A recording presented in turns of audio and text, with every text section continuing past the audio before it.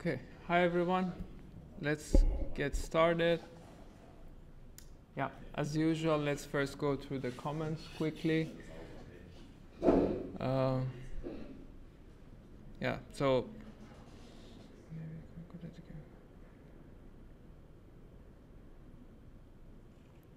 so there are a couple of questions about the exercise specifically.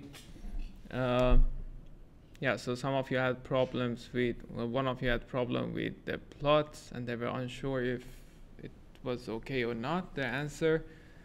But hopefully the teacher assistants could help you during these exercise sessions. So, and of course you can always reach out. So I don't know what the problem exactly was. Then there were problems with classification, and with plots today we are going to talk about visualization. So maybe whatever problem you had from the exercise, you will get the answer today. And one of you had problem with classification and missing values, and he or she has tried to remove the values, but still they appeared in the visualization. Did anyone else had the problem? Yeah, probably not, because if you have done it correctly, it shouldn't appear anymore because you're getting rid of that in your data. So probably something is wrong. Again, you can ask teacher assistants or me later. A couple of you have had very confused with merging and joining. I will go through this again next week because this is something you're going to need for your final assignment. Today we are going to work with visualization, so you won't need it for your exercise this week. But let's have a look at it again next week, since a couple of you seem to have a problem with that. So we will have a look at that next week. Next week is independent. Yeah, the next lecture. Yeah, next lecture. Yeah, so there's no lecture next week. Yeah, so we will have a look at that in 2 weeks. Then, yeah, so a few of you had problem with that. And then one person saying that the documentations on the internet are not so clear. And that's very true, yeah. They're usually very confusing if you read the documentations of like Python libraries in general or programming libraries. They are a bit complex, but the more you work with them, the more you learn how to work with it. Like today, for example, we will look at one of the documentations of like one of the libraries that we will be working with for visualization, and you will see it's a bit like complex how to figure out how to use things, but it will take some time and you will eventually get used to it. Yeah, so let's get started with today's lecture. And yeah, we have a lot of contents to cover, and it's maybe one of the most interesting lectures of this whole course because we will get to make more maps, more interesting maps. So let's get it started so we have enough time to cover everything in detail. So as usual, we start from our Jupyter Lab. So if you haven't pulled the latest changes, do so. I have done it already for myself. So you should have lesson 5 already. Yeah, one thing to, maybe I might forget at the end, so I will tell you already that I already published the instructions for the final assignment. So I will go through the details if you have time today. If not, then again in 2 weeks. But the instructions are quite detailed, so you can, if you want to get started with the work, you can already do that. So the contents are there. And next week we don't have exercise anymore, like next lecture. So there won't be an exercise 6. So this week you will have your final exercise. Then you will have only your final assignment. But yeah, the instructions are already there. So if you want to get it started, you can do that.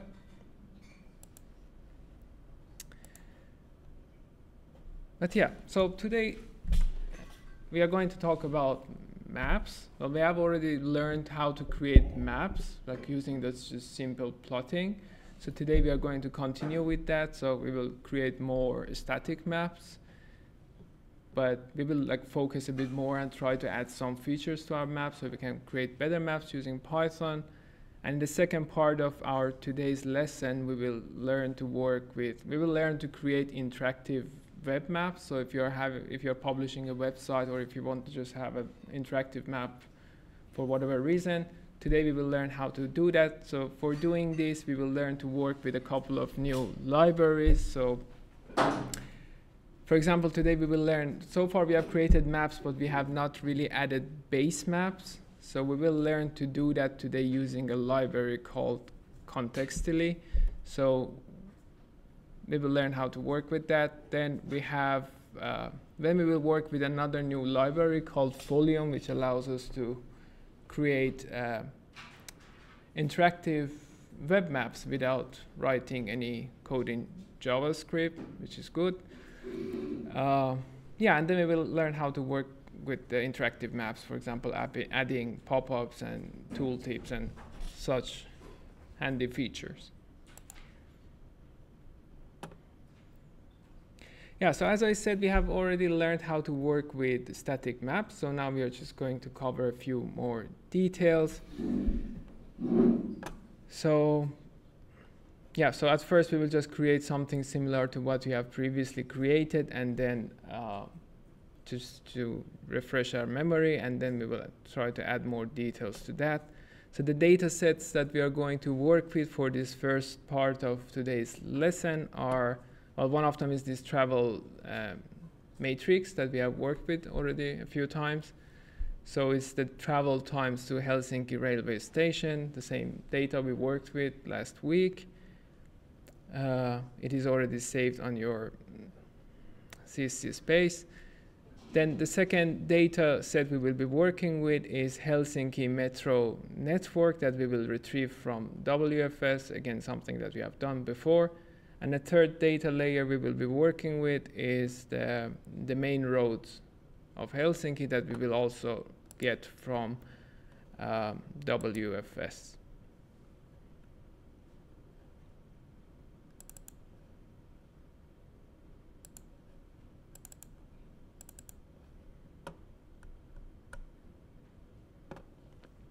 Okay, so I assume all of you have pulled the changes and you didn't have any problem.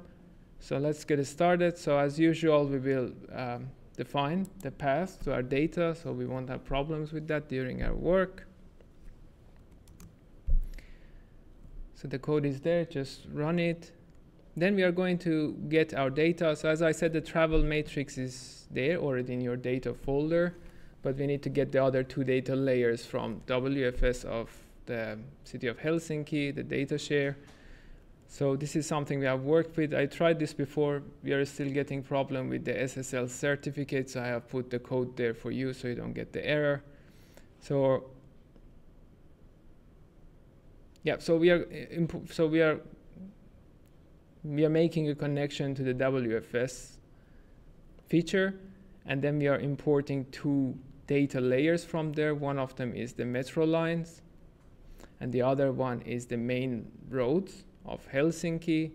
So if you're wondering how you know about these data sets, which data sets are available through the WFS, well, one thing is that you check the documentation of the source of the data. So in this case, City of Helsinki data share or info share. So you check the documentation. Another handy thing, as I guess I mentioned earlier, is QGIS. In QGIS, you can import WFS very easily, and all you need is basically this link. And from there, you can see the data clearly. So yeah, so this is the data we will be working with, and also specifying the coordinate system for each of them. So we have another line of code here where we are dealing with the missing data. So if you remember, we had some -1, so we are importing a library called NumPy, and using NumPy we are replacing the -1 with NaN, or not a number value, so it doesn't cause problem to us during the work. So let's import the data. So this is the warning we always get, so shouldn't cause any problem. So now we are adding several layers to our map. So once again, it's very important to have the same coordinate system, otherwise the maps won't appear in the same place. So we have a line with assert, so we are checking if the coordinate system is the same across the three data sets. So let's run that, and we see that it's not the same. So what we are going to do is to convert them, to project our coordinate systems to the same system so we can work with it. But first of all, let's check what coordinate systems we have and which one is the best to continue with. So let's check with the first data, which is our accessibility grid.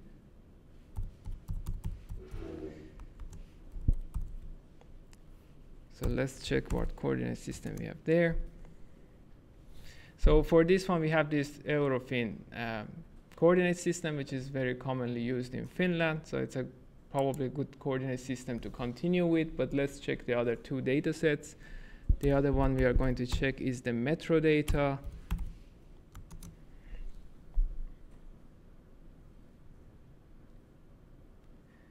So this is a different coordinate system. This is also suitable for Finland, but it's a bit like more for like Northern Europe. So probably we have to continue with it's better to continue with this Eurofin at first, but let's also check what is the coordinate system of our third data layer. So roads, it's coming from the same source. So probably it has also the same coordinate system, this 3879. So what, as I said, it's better to continue with the first coordinate system, the Eurofin that we often work with in Finland. So let's project the other two layers to that coordinate system. So with roads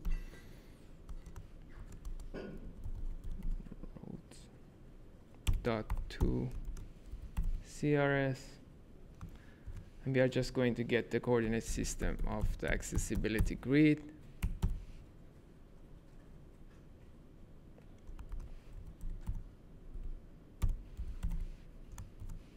Let's do the same thing for the other data set, metro.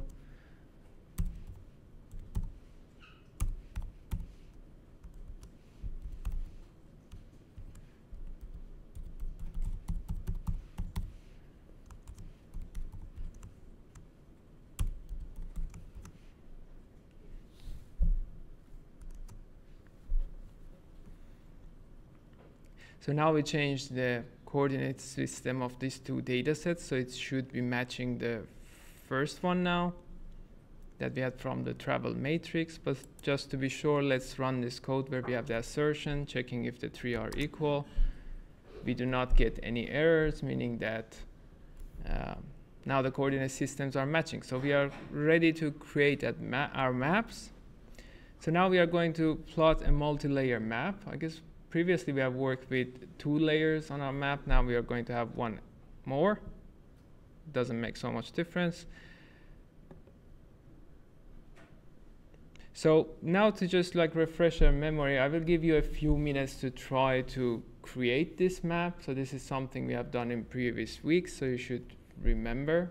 So there are some instructions here. So we are going to add the polygon layer, and for this define some scheme, some classification that you find suitable, and then apply some color map that you find nicer for the map. And then another parameter that we are using here for the first time is alpha, that you can assign a value from 0 to 1, and it will adjust the transparency of the layer. So also apply some alpha value that you find best for your map. And then we will add the other 2 layers, which are the lines. So we have the metro line and we have the main roads, and apply a different style, different color for the metro line so it doesn't get mixed up with the main roads. So one thing to think about here, like try to see if you come up with a solution, is that like now because we have more than one layer of data and the extents of the different layers are not the same. So your map may not look very nice. So take a few minutes and see if you can come up with a solution for that to make your map look nicer.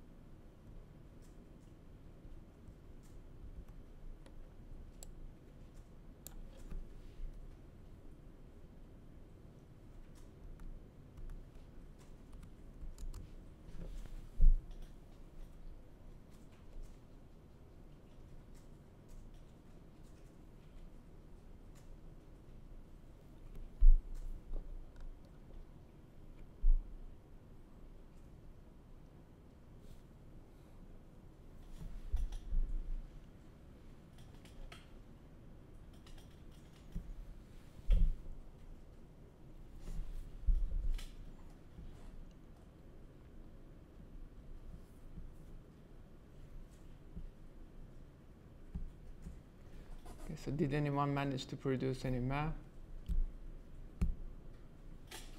So I slowly start to do this. Well, I just copied the code for the first part. So yeah, so we create our map, like we define a size. This is something I've done many times. Then the column we want to visualize is the travel times, that is called PT_R_T, some column that we have previously worked with. The scheme I've used here is quantiles. You might have used something else, and the color map I applied is spectral. You will see in the visualization it's a nice color ramp to use. The line widths for the polygons, I'm not using any color line width, and the alpha I use is 0.8. And then you add this other layers so to the same axis. So for the metro lines I use the color orange, and I applied a bit thicker line width. And I did the same thing for the roads, just the color is different. I set it to gray and I used thinner line. So this is the map that I got. So this is already quite good, but as I said, because we have multiple layers and the extents of them are not matching, the map looks a bit weird. So you want the map to be a bit more zoomed in around this area where we have the travel matrix data from.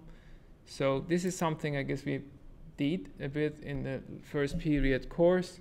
So what we do is basically getting the extents of the matrix and then using it as an extent of our visualization. So I will add a few more lines of code here. So I will get the minimum X, the minimum Y, as well as the maximums.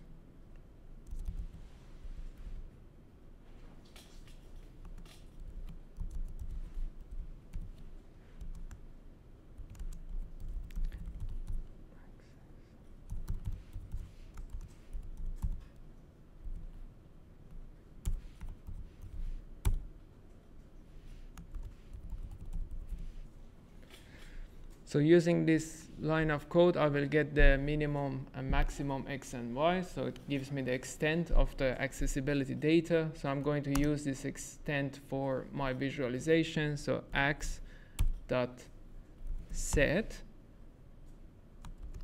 x limit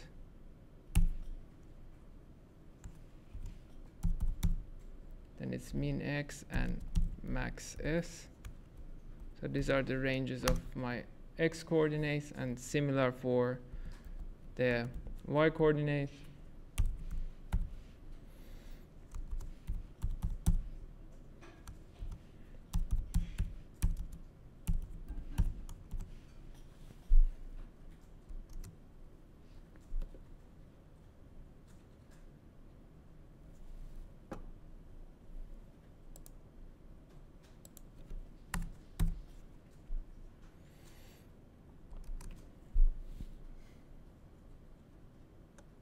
Okay, so our map now looks better. Of course, this is not a course in cartography, but we know it's not only about getting the output. So today we will see a bit, like we practice a bit how to make our maps look better. So this looks much better because we fixed the extent of our map. So let's go ahead and add legend to our map. So this is something that we have done before. So let's create a visualization again. So X equals accessibility grid.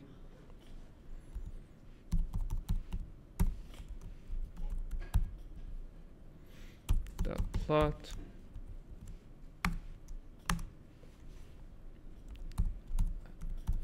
I provide a size for my figure.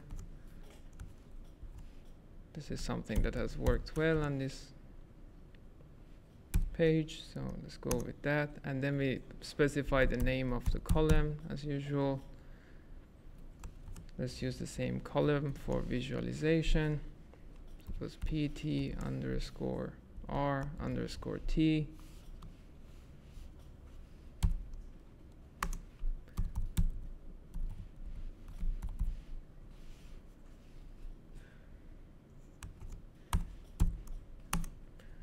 So I set the outline to 0. I don't want outline for our map, and alpha, yes, use the same value, 0.8.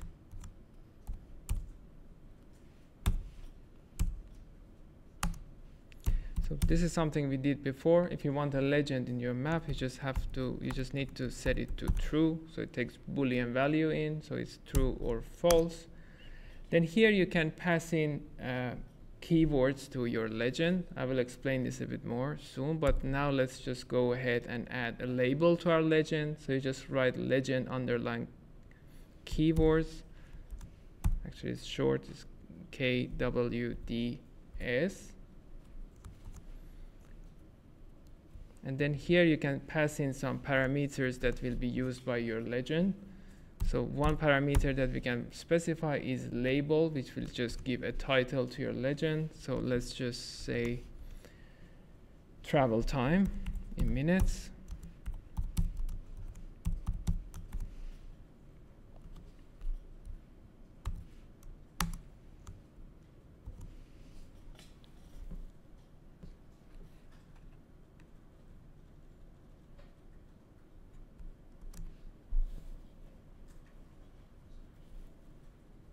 Okay, so if you run this code, it gives you the visualization as well as legend.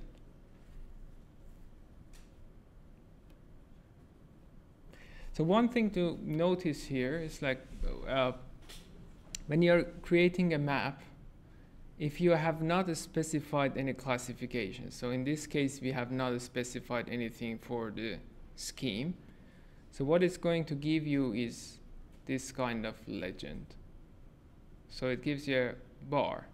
So it's actually using a different class under the library. So if you're checking for the documentation and you want to like change things about your legend, you should know that if you have not used classification, it's going to use this class for creating the legend. So let's check out some of the parameters that you can pass into this class to customize your legend. So I will give you like a minute or two. Try to move this legend to the top of your map. So one of the parameters you can pass is location. So try to bring this legend to the top. So you can add more parameters to the keywords. Let's see how we can do it.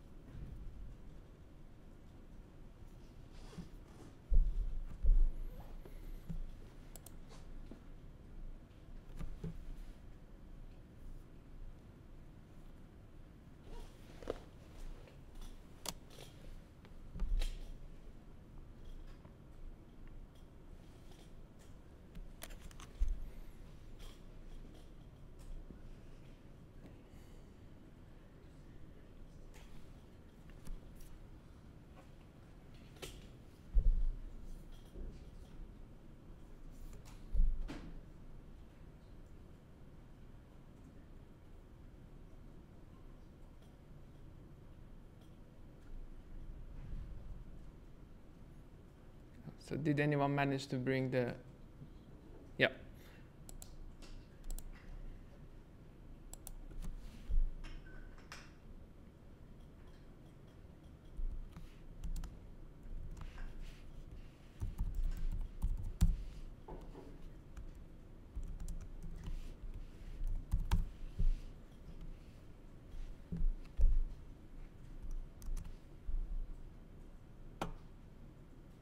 So what you need to do is just pass in another variable, and this is something you find from the documentation. So documentation says that this is a parameter you can provide, and these are the values you can specify. So it can be left, right, top, bottom.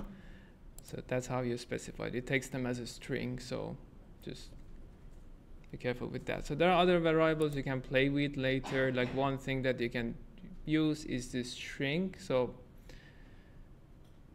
try to shrink your scale bar so you can adjust the size of it. So now try it and make it half as big as it is now. See if you can do it.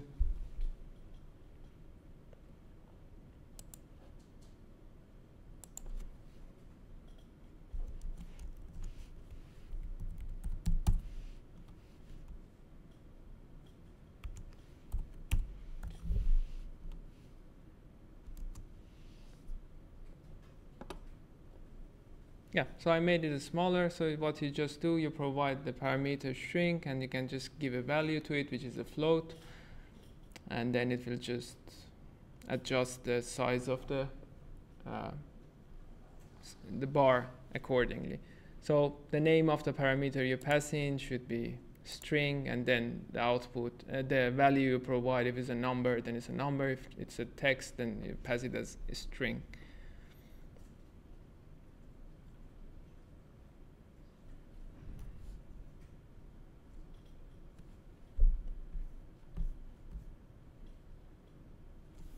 Yeah, so as I said, this you will get this kind of legend if you have not specified a scheme, a classification scheme in your visualization.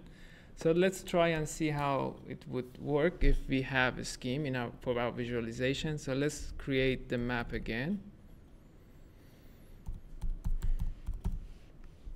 So accessibility, grid.plot. I'm going to use similar values, so fixed size,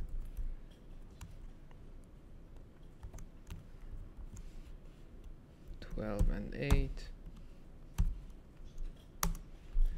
So this time I'm going to provide scheme. You can choose whatever you want. I'm going to use quantiles.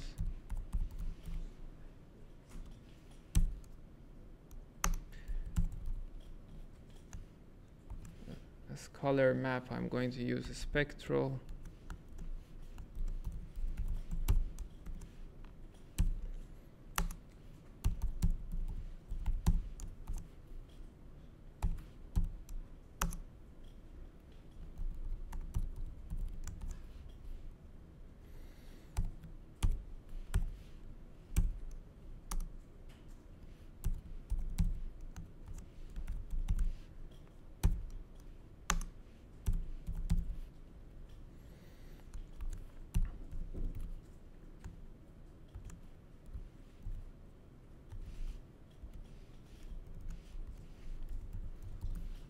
Pretty much the same code, so you could have just copied it.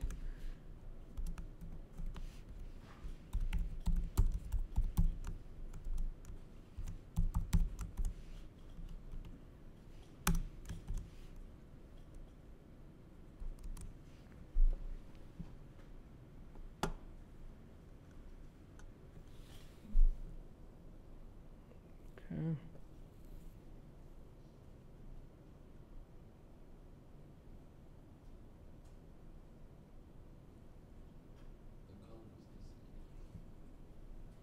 What? Yeah. Do you see any typos, any problems in my? I think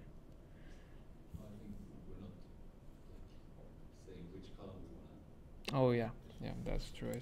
I skipped that line. Yeah. So the column, that's true. So the column was, what was it called? PTRTT.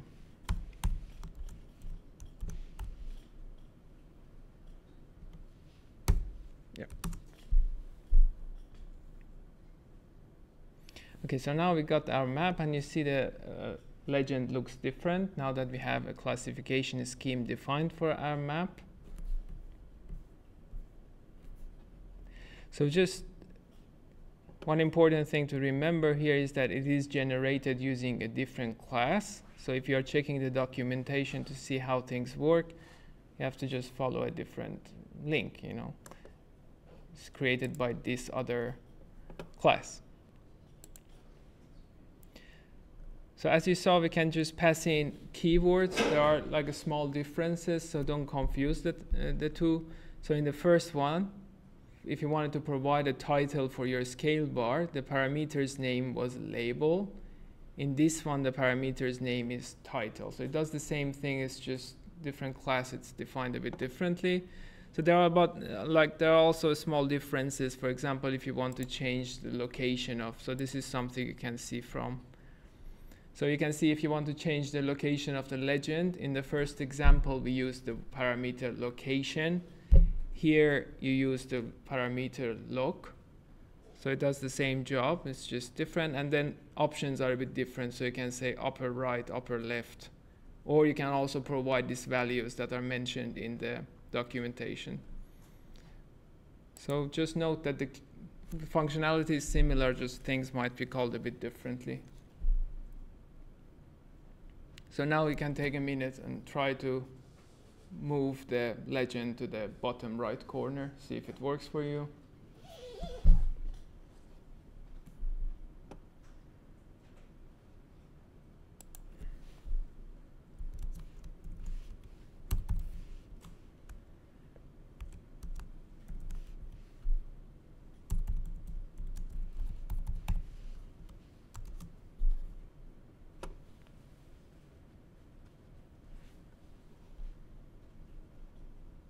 Yeah, so you just provide the parameter with the value lower right, it will move your legend there. So same as the other one, just that it's called a bit differently.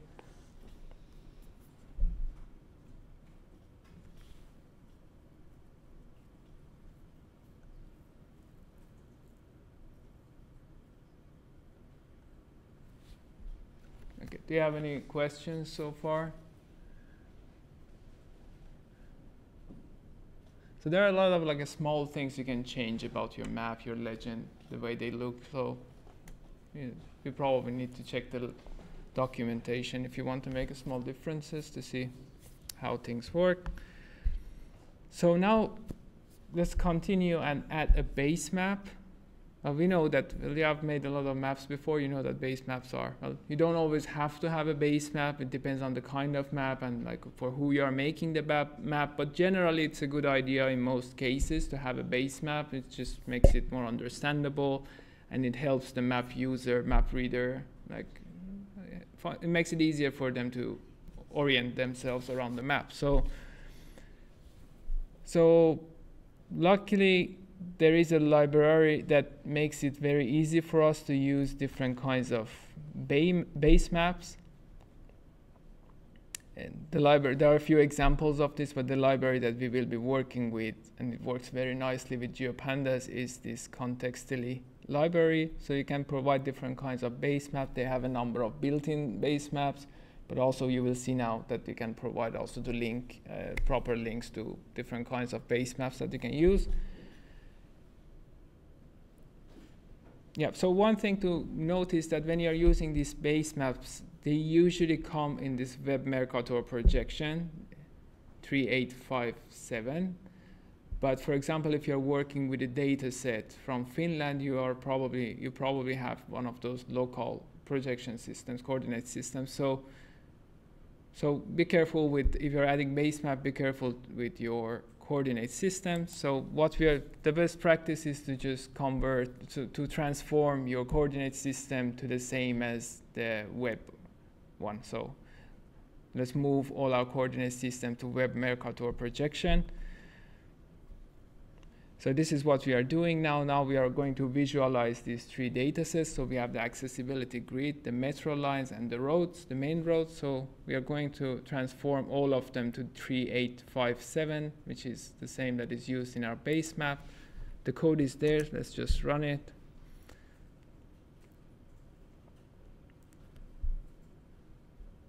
So now it should be working. So here, most of the code is there. Just one thing to add. A few things to add. One is that you have to import the library for adding the base map. So in our case, we are going to work with Contextually, as I said. So just go ahead and import the library.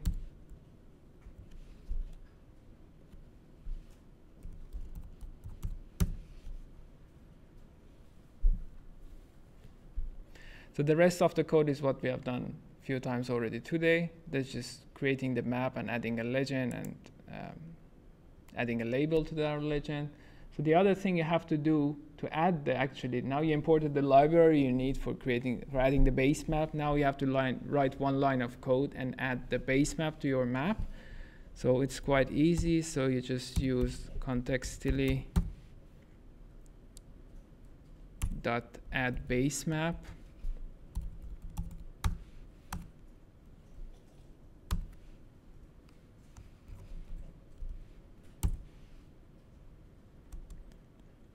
So normally it should work. If you do not provide the source, it should work. But I tried earlier today and it wasn't working for some reason. So just to be safe, let's provide the source of our base map. You can also try it without to see if it works for you. By default, it should use OpenStreetMap or something. It didn't work for me, so let's specify the source, and the source is contextually. I will explain how to choose the source. Dot providers dot OpenStreetMap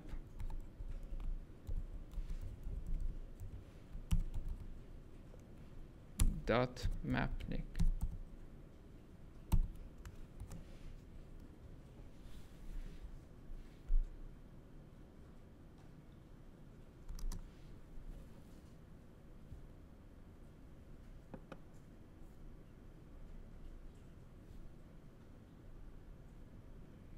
Yeah, so this is our map. We have a base map. So one thing is that now you're getting the base map from the internet. So sometimes they don't work if there's something wrong with the provider, or if something changes in the syntax, then you might have a problem. But there is a long list of providers available to us, so you can just try and see which one works.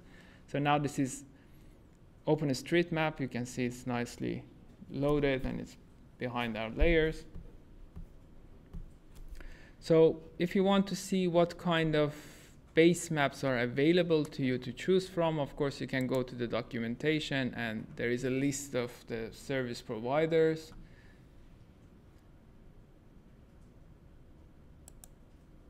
So some of them have more than one base map you can use. So for example, in this case, OpenStreetMap has several to choose from. So in this case, this is how the syntax works. So it's contextually .providers .OpenStreetMap. Because OpenStreetMap have more than one option to choose from, then it's again dot, then you choose the type that you want to work with. So in this case, we used mapnik. So you could try and use another one from here.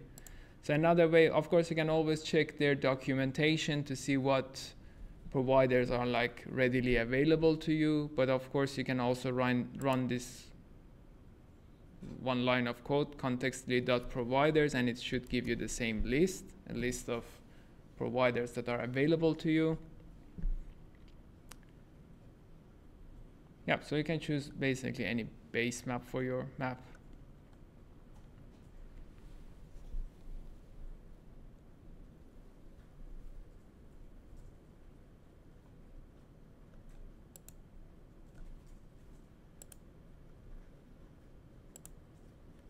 So another thing you can do, like now, if it is a provider that is built in contextually, you can just provide the name. But another thing you can do is to save the URL. So if you're getting in the internet, from some source you got a base map, so you have the X, Y, Z tiles, you can just provide the link to it. It is also useful because for some of these, for many of these, you don't need anything. You just provide the link and it works. But for example, you can see for the map tiler, for this map, you also need to provide a key. So for many of this, you need to have an account and create some kind of token or API key to work with. So if you will need to provide an API key, then you should provide the link. So instead of writing the name of it, you just provide the URL, and in the URL, you type in the key that you want to use. Because here there is no parameter for providing a token or a key. So if you are using a service that requires a key, just provide the link. Then you can put the key in the link.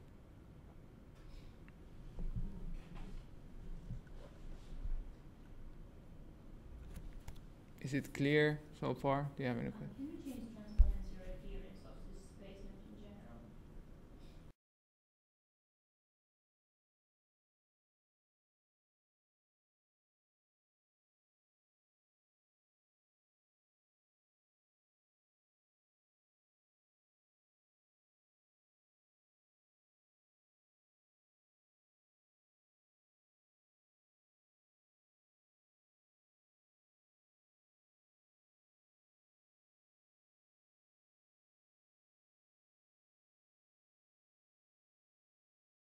Sorry? Could you demonstrate once how to select a map by the URL?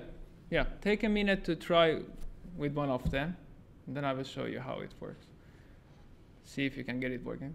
Try something that doesn't require a key, because then you have to just go and sign up and get a API key.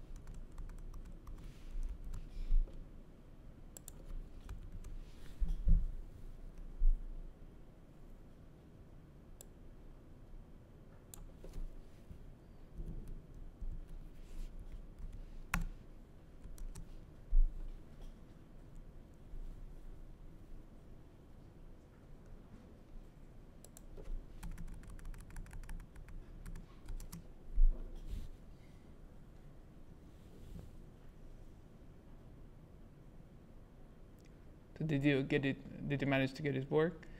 So yeah, so in this list of providers, you see there's always a URL that you can use. You just basically copy the URL, then you can pass it in directly, or in my case, I just stored it in one variable, which I call basemap, or BM for short. Then you just, instead of source, instead of providing the name, you just pass in the link. So just note that the link should be provided as a string, so it should be in quotation mark. So in this case, it's the same map we have. It's OpenStreetMap mapnik, so I just use the link instead.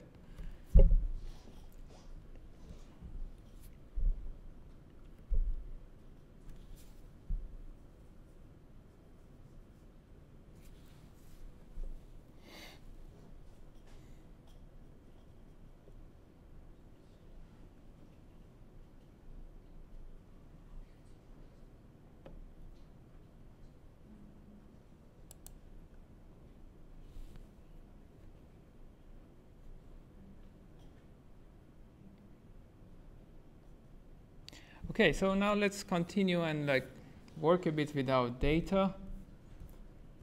So to see the details of the base map, you know, OpenStreetMap, which we used here, has a lot of details on the map, but now the map is very zoomed out. So let's make a selection from our data so we can zoom in a little bit more.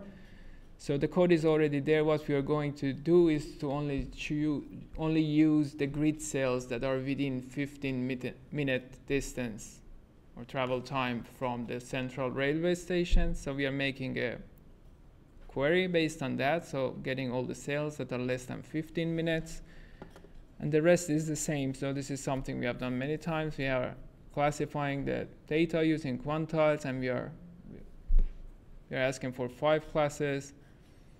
And there is nothing new here, so let's just go ahead and run this piece of code to get our map.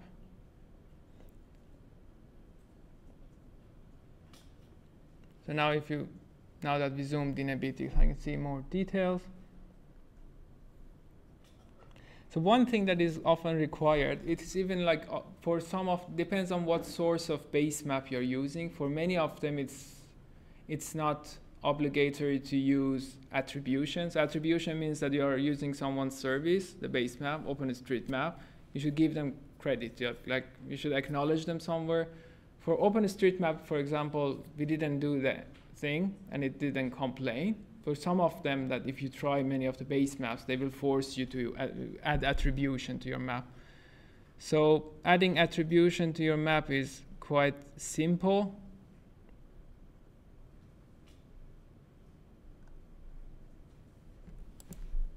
So it's just one parameter. When you're adding the base map, contextly.addBaseMap, you can just put the attribution and just write whatever text you are using. In our case, we are using OpenStreetMap, so we added it to our attribution, and also the data, the travel times come from Digital Geography Lab here, so we add it to our acknowledgement. So let's just run this code. So by default, it's going to add it just here. And I was doing a bit of research. There is no easy way of moving this. This is the standard. So if you want to use attribution and put it somewhere else, it's just easier probably to add text to your plot and put it wherever you want. But if you want to go with the built-in function, it's just going to appear there.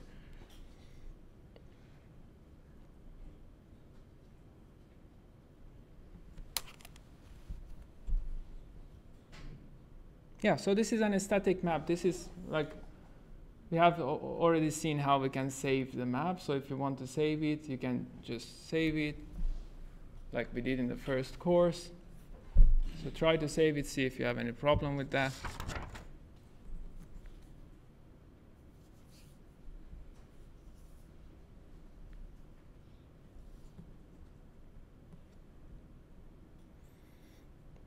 So if you want to save it, you have to import that library that we have worked with a lot in the first period, and I guess again this second period, that pyplot, matplotlib.pyplot, and then you use the plt.savefig to save the file.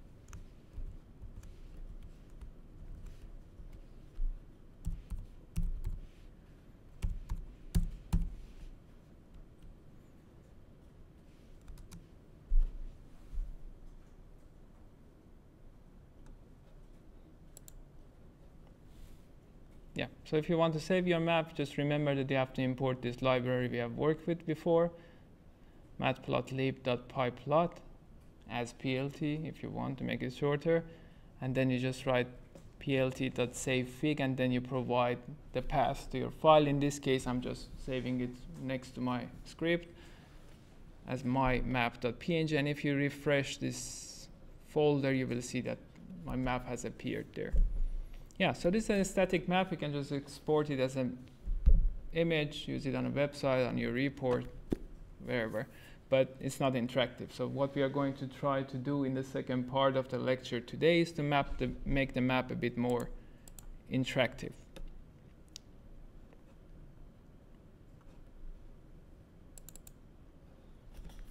So let's open the second notebook for today, interactive maps.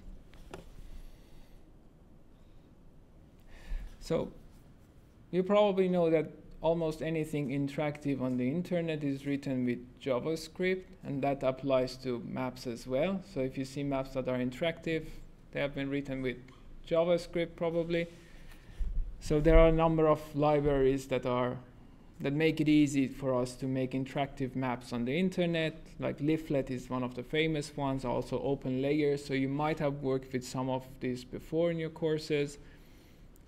Yep, but now we are working with Python, so we don't need to, luckily we do not need to use JavaScript. So there are libraries that allow us to use features of this without writing any code in JavaScript. So now we are going to work with Leaflet, and there is a good library called Folium that allows us to work with Leaflet without writing any code in JavaScript. So now we are going to work with this and create some interactive map.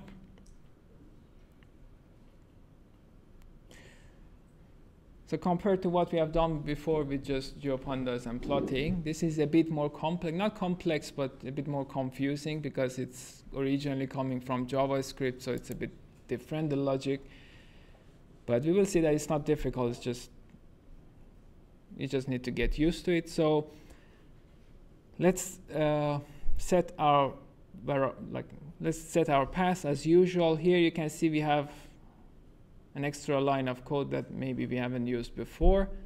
and it is this mk dir or make directory. So what it just does, we need a folder here called HTML. We are going to save our map later as HTML, and for that we are creating a folder. So what this does, it creates the folder for you. So let's just run this.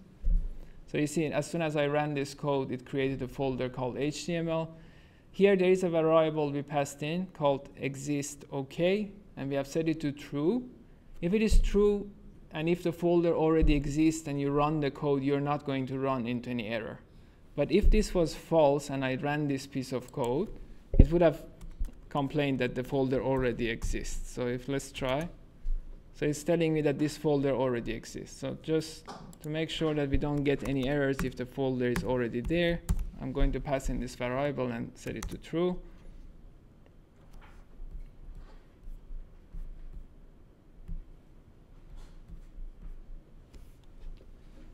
Okay, so now we are going to get started and make our first interactive map. To keep it simple at first, we just add a base map and nothing else to see how Folium works. So of course, to start working with Folium, we need to import the library. It's called Folium without any capital letters. So we are going to create a map and call it interactive map.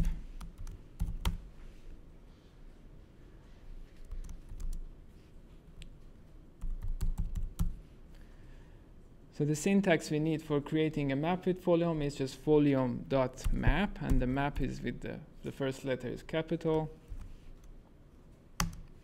So one parameter you need to provide is the location. So it just basically tells the map where should be the center. So you should just provide the coordinates.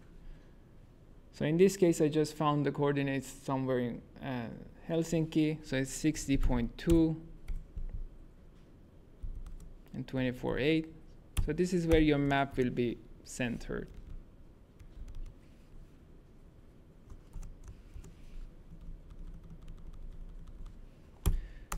So the second parameter we are going to provide is the zoom start. So what will be the initial zoom level when the map loads for the first time? Of course, it's interactive, so the user can adjust the zoom level, but this is where it starts from. So I'm going to provide 10. So this is something you should work with, like with trial and error, see which one works best. 10 seems to be working well here. Then if you want to add a scale bar to your map, you need to set this variable, this parameter to true, control scale. So we are just going to set it as true. So this is going to add a scale bar to our map. And then in order to see our map, let's just write its name, interactive map.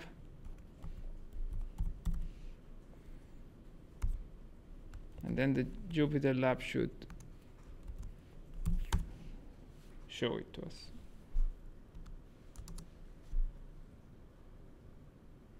Yeah. So this is our map. It's interactive. It has very minimum things now. We can just zoom in and zoom out. So that's the level of interaction we have for now. And it has nothing else. It's just a base map. So if you want to save the map in HTML, if you want to like use it somewhere else later, it's easy to save it as HTML. So you just write the name of your map, interactive map. Then you're going to save it, and then you provide the path to your file. So we want to save it in this HTML folder that we created earlier, and it was called something like this, HTML directory.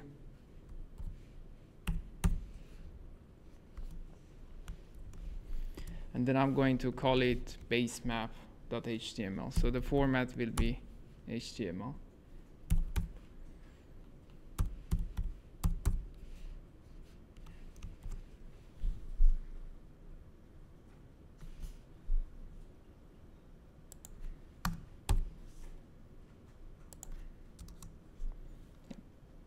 So if you run this, it's going to create an HTML file in your HTML folder. So you can view it in, for example, your browser to see how it looks like. So now we did not provide any base map, but by default, it just loaded OpenStreetMap. So with Folium, if you do not provide the base map name explicitly, it's just going to use OpenStreetMap. But what if we want to use another base map? So let's create our map again.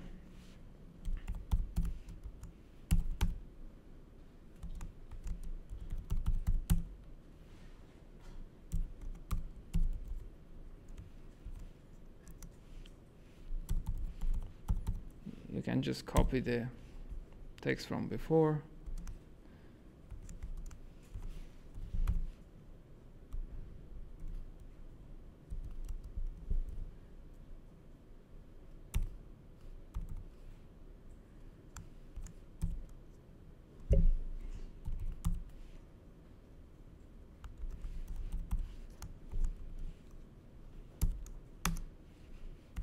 So if you want to provide the name of the base map you want to use, you just have to pass in the name of the base map provider as tiles. So in this case, I'm going to use a map called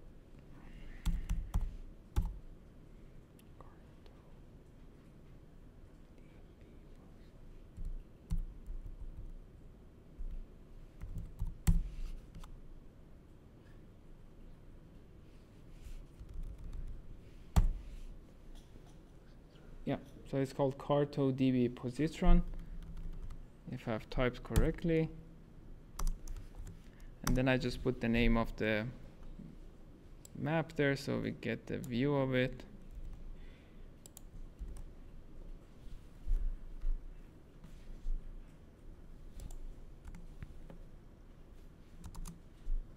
Yeah, so now we see we have a different base map.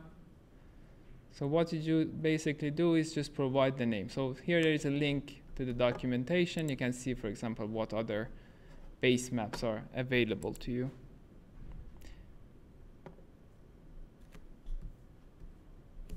So like we saw in the last part, if you want to, so there are just a few providers that are built in. You can just provide their name and you get it. But of course, if you want to get your base map from somewhere else, here also you can get it from a link. I will just copy it from the course's website so I don't have to type it.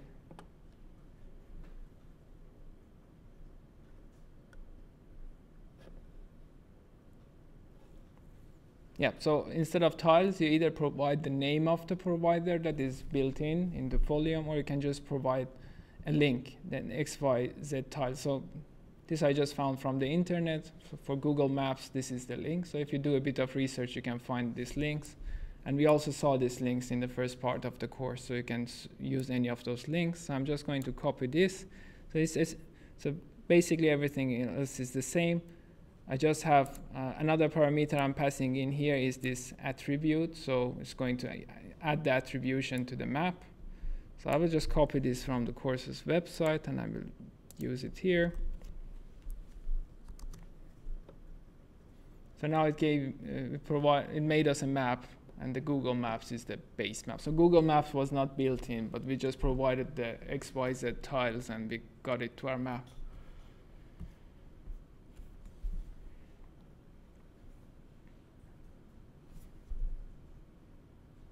Okay, so in this case it was easy. We just made a basic interactive map with a base map. Usually this is not enough. If you're adding an interactive map to your website, for example, you probably want to show something other than the base map. So now we see how we can add data to our map. We start with something very easy. So imagine if you just have one point. You want to, for example, share the location of your home or some point of interest with whoever is looking at your map. So let's create our map again. So again, I call it interactive map. And I will use Folium to create my map.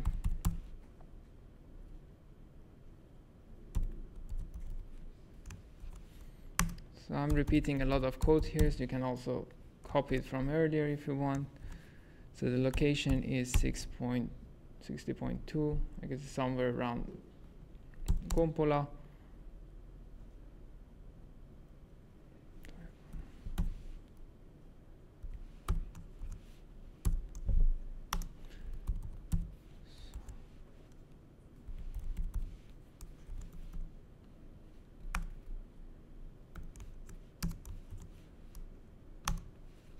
So now I'm going to add a marker of cupola. I just got it from Google Maps earlier, so you just create a new variable. In this case, I'm going to call it cupola. And then I'm going to add volume dot marker. And then you provide the location of the marker you want to put on the map. So you get the coordinates from somewhere. So I already have the coordinates for cupola, somewhere in cupola, so 60.204 and 24.962. So this will be the location of my marker. I also want to add a tooltip. So tooltip is this: when you hover on the feature, it will show a temporary pop-up where it shows you something. So later we will see how we can read. If you have many points, it will be read from the data. But now we have just one point. I'm going to pass in the value of the tooltip as a string. So tooltip equals, you can just write what you want. I'm cupola campus. Then you need to provide some icon for the point. So there are a bunch of built-in colors and icons that you can use. You can check them in the documentation. So I'm going to set the color as green.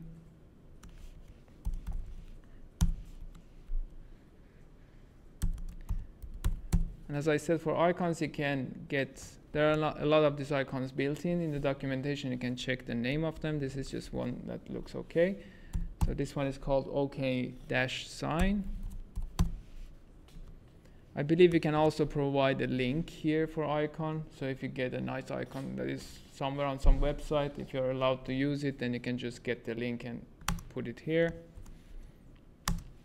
Then what we need to do, we just add it to our map. So cupola.add2 .add_2. Then we are going to add it to our interactive map. Just copy the name. And then I'm going to write the name of the map here so I can get an overview of it. So if I don't have any typo, it should work. Yeah. So this is tooltip. So if I just go on top of the point on the marker, it's gonna show me cupola campus. This is the text that I wrote here. So now we added some data. We made the map a bit more interactive. So we have this tooltip, this kind of pop-up that is added to our map. So now we are going to, but this is rarely the case that you make a map and you add one point. You probably have some data and you want to visualize your data. So now we will see how we can add our data to the map.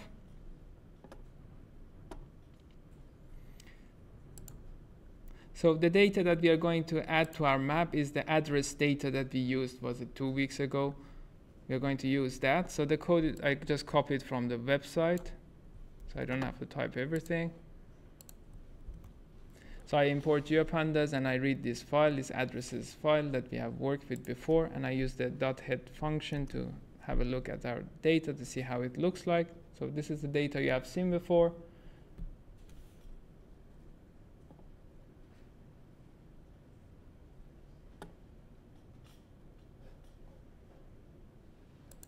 So now we want to use this data to create our interactive map. So instead of typing just the coordinates for one location, we are going to use this data.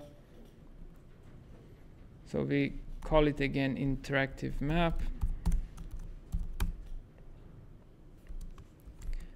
Again, we are going to create a volume map object.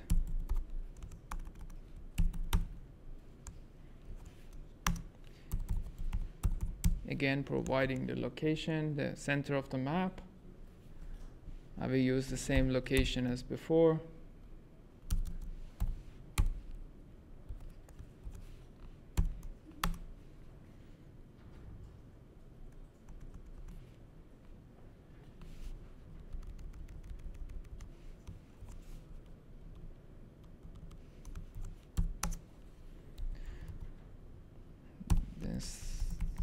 Starting zoom will be 12.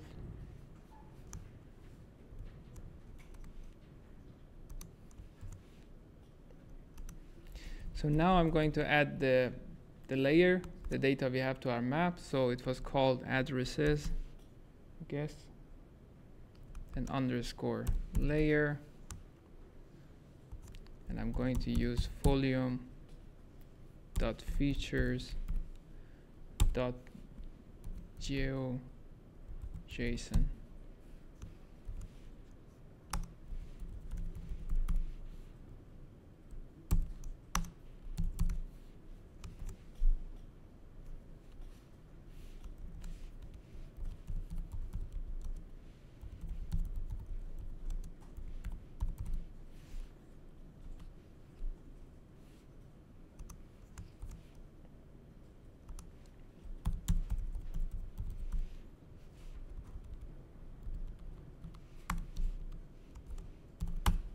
Okay, so for adding, well, as I said before, this is built based on Leaflet. So Leaflet works with JavaScript, and in the world of internet, the most common type of geographic data format is GeoJSON. So that's why we use this name. So, but what this library does for us is that we don't have to convert our data. So our data is in GeoPanda format, but and Leaflet works with GeoJSON, but it will be taken care of. So although the function looks like this, features.geojson, but we provided our variable, our data as GeoPandas, so addresses, the data we had. Then we added some name for our layer. If you want to, you can add that. And that's it. So one thing actually I missed was adding the map to, adding it to my map. So addresses underscore layer, add to layer dot add to, then you add it to your map.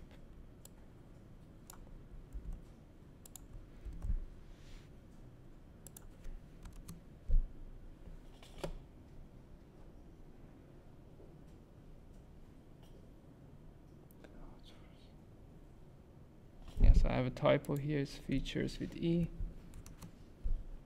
Yeah, so now we loaded our bus stop addresses, like the data we had and we worked with before. Yeah, so you can easily work with GeoPandas. You don't have to convert your data to any other format.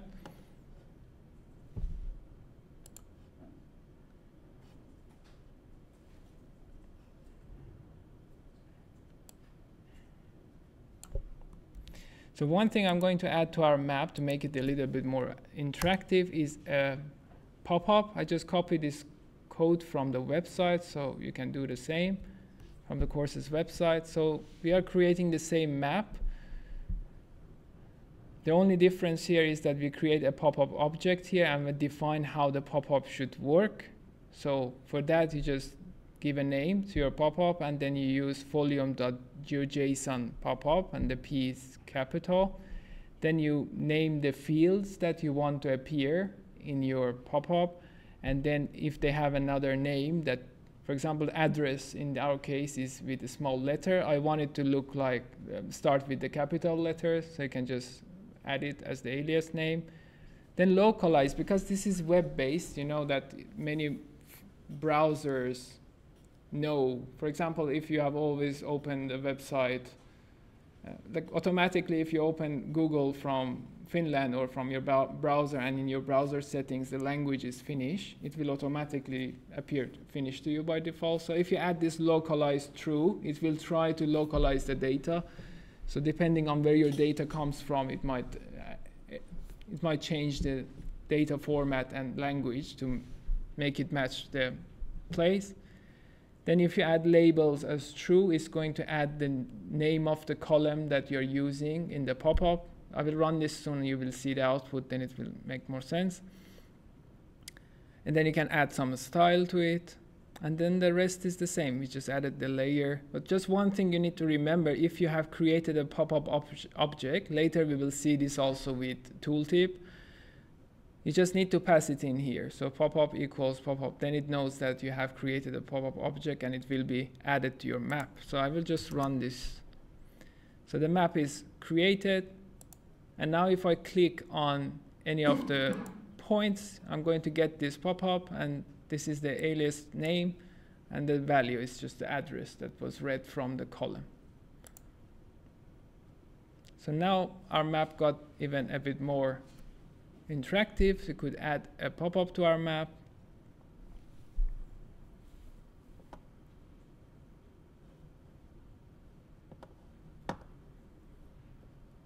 So now we worked with points. Let's also see how we can create a nice map with polygons. So we have to import our data, and we are going to get it from WFS. So let's just copy it from the course's website so we don't have to type everything.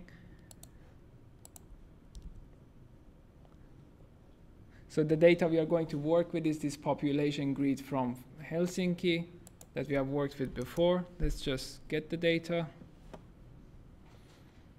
And this is what it looks like.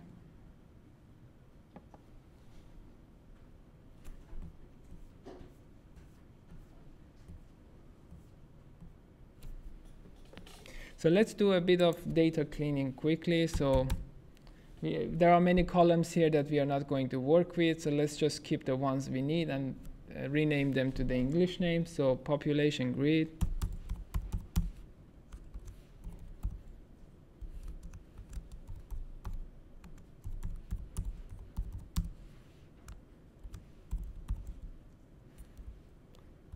So the only columns I want to keep is index.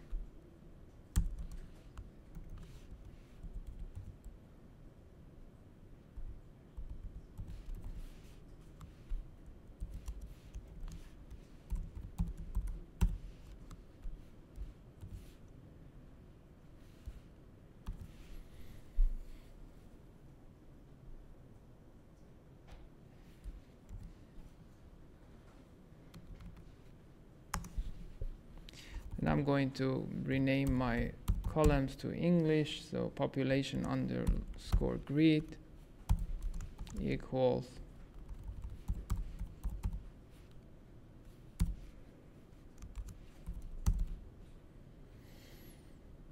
dot rename. And for that, you probably remember we just provide a new dictionary with the new and old name. So column equals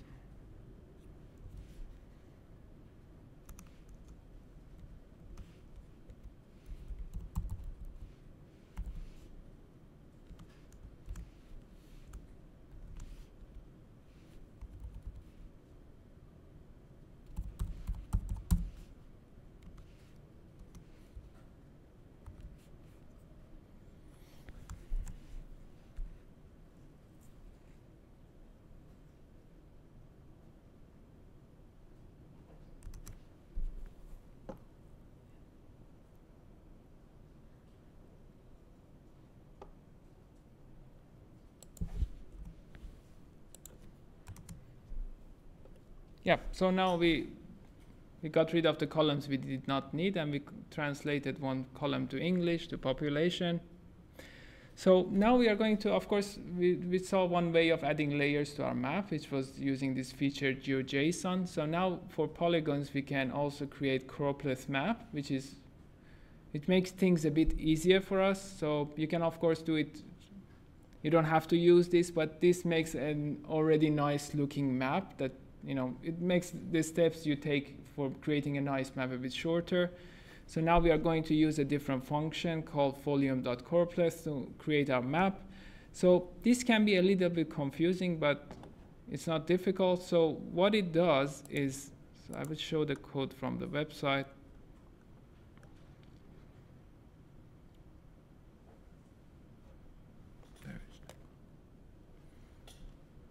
Yeah, so it assumes that you have two data sets. One of them is where you have the geometries, then you have the other one, another data set which has your attribute data. In our case, it's not like that. We just have one data set if you have the attributes and the geometry in the same.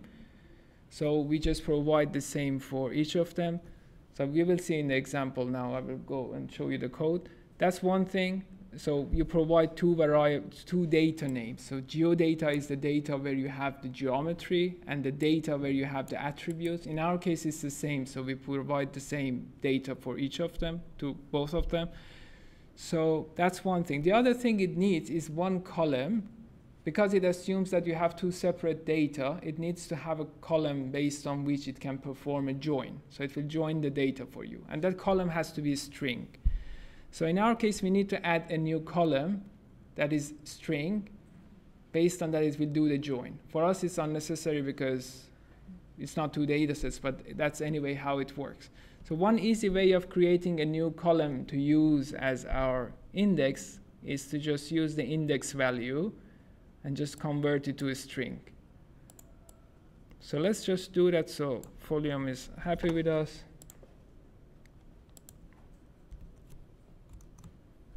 So what we just did is use the ID field that was already in the data. We used the index. We created a new field called ID, and we used the index value. We just converted it to a string because Folium needs string.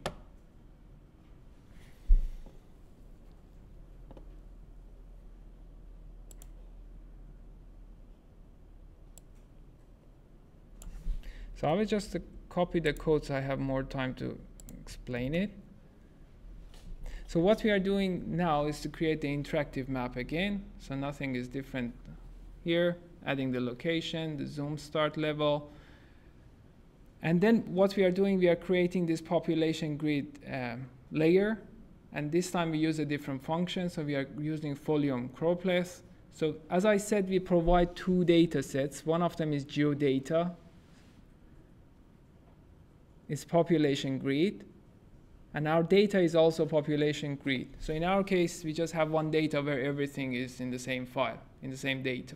But if it was separate, it just does the join for you. And then the columns. The column, this is a tuple. So the column, the first one is the field that you just created, ID. So it's the field it will use for joining. And the second column is the column that is going to use for visualization. And then you have key on. This is the column in your other data. And then again, it's just feature.id. ID is the name of the column you created. And the feature comes from GeoJSON, because in GeoJSON you should, that's how it works. So just ignore that feature.id. ID is the field you just created. Does it make sense?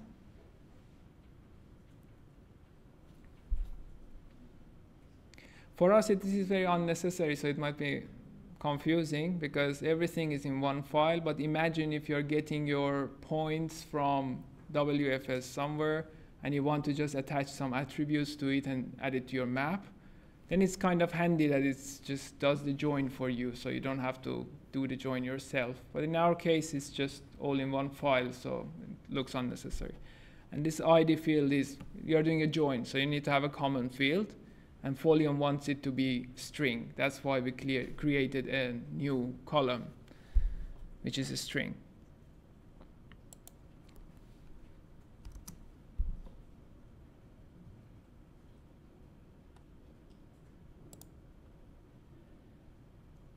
Yeah, so as you can see, we didn't add any information about the style, like what color we want or many of the things, but it just created a very quick map for us.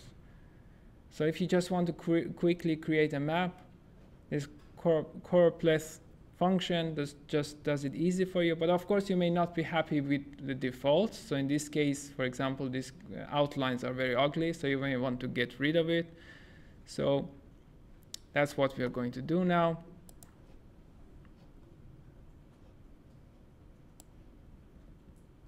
So again, I copy the code because it's a lot of code and we don't have so much time. So most of this code is the same as we had. So we create the map, we provide the ID fields and the data. So this is not changed. So what we are specifying here, so if you don't specify this, it will just do something by default. We didn't like the output, so we are making changes. So now we are providing the number of beans, so the classification. Remember, with the other library we worked with, it was K for classification. Here it's 9, it's bean. So we are providing the value 9. So we have 9 classes. The field color, we didn't like this blue color. It was very ugly, so I'm going to change the color to this one. So you just call it, the parameter is called field color. Then you provide one of those values that we have worked with before. You can specify the line weight. So I don't want the polygons to have outline, so I will just put it to 0. And then you can provide a name for your legend. I'm kind of calling it population 2020. And that's it. You just run the code. So it just creates some map for you by default, but if you are unhappy with it, you just can override some of the values, like number of class and the colors used. So the map looks a bit better. Note that here there is one parameter highlight, true. So this is another interactive thing you can add to your map. So if you just go on your polygons, it's going to highlight them like this. So if you just set highlight to true, you will get this kind of feature to your map.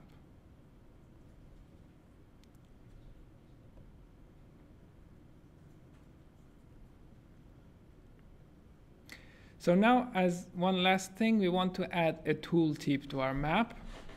So remember, tooltip was that kind of pop-up that doesn't stay. If you just hover over a polygon or over a feature, it will show. So it was quite easy. Earlier we used that GeoJSON feature. For that it was easy to add a tooltip, but now we are using Cropless. So with that one it's a bit more difficult. So we are doing a trick. So we are putting a GeoJSON layer on top of our map, and we are making it transparent so it doesn't show. But then we add tooltip to that one. So one reason it's good to use the Cropless function is that when you are using the JSON adding, like this one, this GeoJSON, you have to specify the style. So it's a bit more difficult. Like with Cropless, it was very nice and easy. You just say, okay, this is my beans, this is field color, this is line weight. But if you are using GeoJSON, then you have to define a function and specify the style. But anyway, now we have created our map already. I just want to add one GeoJSON on top of it and make it transparent so it's invisible. I just use this to get the tooltip because, as I said, with Cropless you cannot get tooltip so easily. So yeah, so before you remember, we created a pop-up object to create a pop-up. Now we create a tooltip object using volume.features GeoJSON tooltip, and then you say that in your tooltip you want to use this field, population, and if you have another name for it, you can provide it. And then when you create your map, you just remember to add tooltip equals tooltip, so it knows that you have created a tooltip object and you want to add it to your map. So now if we run the code, it should work. So this is what we got. So now the background is the map we had here. So this is the same map. So we just added one invisible vector on top using which we created this tooltip. So it's just a trick we applied to get this tooltip working with Cropless map. So if you just go over different polygons, it's going to show you the population value.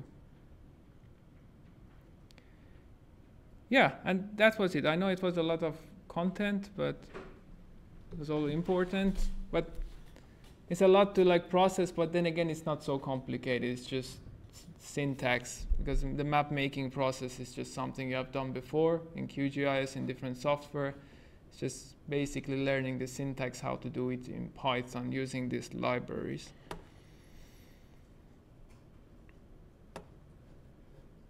Yeah, if you don't have any questions, then I will just quickly show you the exercise for next week. So exercise for next week is quite not simple, but you have a lot of freedom how to do things. So it's basically creating visualization. So you are given some ideas.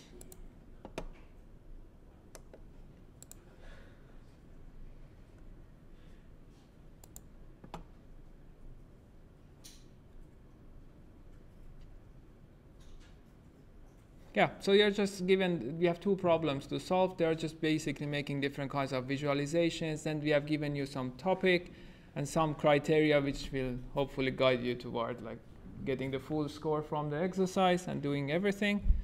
And then once you're done, you just export your map and that's it. So it's quite simple. And as I said, the assignment is already there. I will go through the final assignment, not next week, but the week after, and then our next lecture. But you can already look at it. Yeah. Yeah, that's it. Do you have any questions from today? I have one question about the second class code we did, because there was, why is it the line weight is different than in the previous ones? It's weight, not byte. Spelled differently. Yeah, it's a different function we are using. It's Coropleth, so things are different, called differently. You just need to remember. Yeah.